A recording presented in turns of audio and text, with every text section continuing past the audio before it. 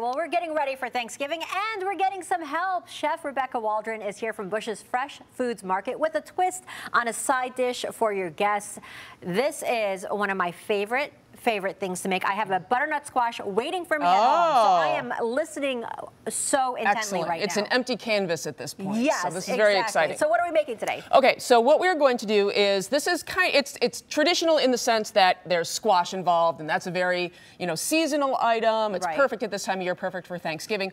But I want to make it a little bit spicier and a little bit more savory, because you see a lot of squash and sweet potato recipes that are sugar and marshmallows and cinnamon. And so I wanted to make something that is a little bit different, because squash is actually naturally very, very sweet. And so we're using butternut squash here.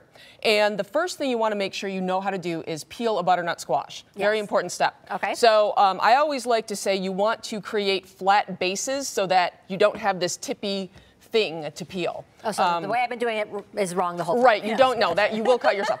So what you want to do is I like to cut off the rounded part from the straight part of the butternut squash. Take a sturdy knife, and I'm just going to go right down the side there and take that peel right off. Wow. It's a lot easier. You lose a little bit on the side, but it's a lot easier than using a potato peeler. That's what I use. And that takes forever. So I just like to go, and then after you get it peeled, you're just going to dice it, and when you dice it, you get these beautiful little pieces. They're about, I would say, about a ½ inch, maybe square. And so you have these beautiful pieces of butternut squash. And my favorite way to cook a butternut squash, a lot of people will you put the cut side down and roast it, scoop it out when it's tender. What I like to do is I like to roast it in pieces, because the pieces will caramelize and you get a great flavor from them. So I'm going to just add a little bit of olive oil. And the savory part that we're going to do here is we're going to add some ancho chili powder. And so we're going to add some ancho chili powder, and we're going to toss that with our squash. And then once that is tossed with a little bit of salt and our ancho chili powder, then we're going to spread that out onto a baking sheet. And you don't need a ton of oil, you just want to make sure it's coated. Then when you spread it out on a baking sheet and you roast it, you got this beautiful, you've got a little bit of caramelization there, and just till it's tender. You don't want to stack it too high on the baking sheet.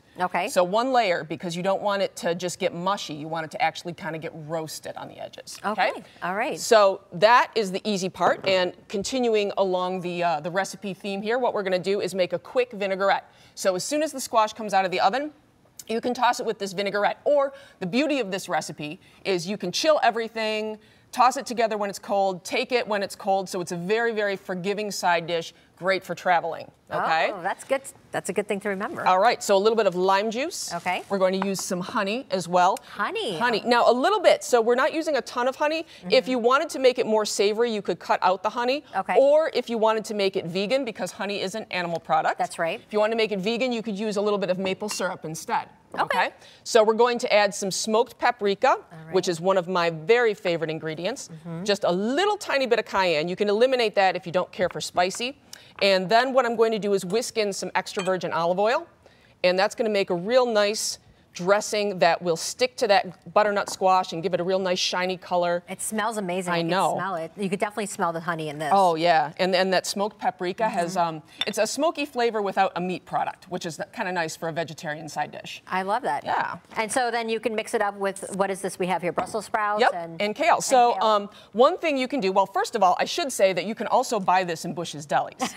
So if you really just don't have any time, you can go do that. But what I've done here, you can make it more of a salad by adding chopped kale. And then you can make it more of a side dish by adding some roasted Brussels sprouts. And I see pumpkin seeds here. Yes, so we garnish with some pepitas. So we've got these little toasted pepitas. And these are great because you can also buy these already toasted, so you don't have to worry about toasting them. And I like tossing the finished product. We're going to add a little bit of cilantro. And we're going to, so yeah, it has kind of a Latin American twist to it. She's like speaking my language. Yeah, this is beautiful, right? Great. This is beautiful. So this is delicious. It's very transportable. It's a vinaigrette dressing, so you don't have to worry about it sitting out for a little while. And if you want to heat it up, you can serve it hot. So either way. I love that. You could transport it. You can take it with you. It's a twist on it. I love it. It's my favorite thing now. I'm going to go home and make it. All right. And again, if you don't want to make it, you can just buy it at Bush's. They have 16 locations across Metro Detroit. Thank you, Chef Rebecca, for coming here. I want to listen about this even more, but we got to toss to the break. Absolutely. But I am going to try something here. I want to try it. Yes. Here.